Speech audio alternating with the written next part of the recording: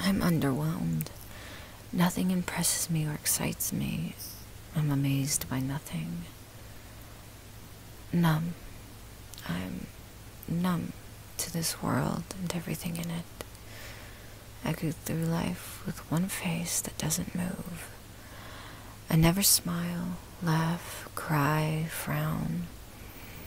I'm a hollow vessel and my thoughts are empty.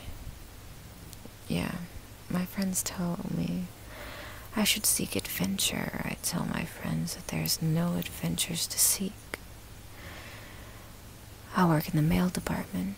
I do the mail, meet all kinds of personalities, and I'm immune to the happy people, stressed people, and idiot people.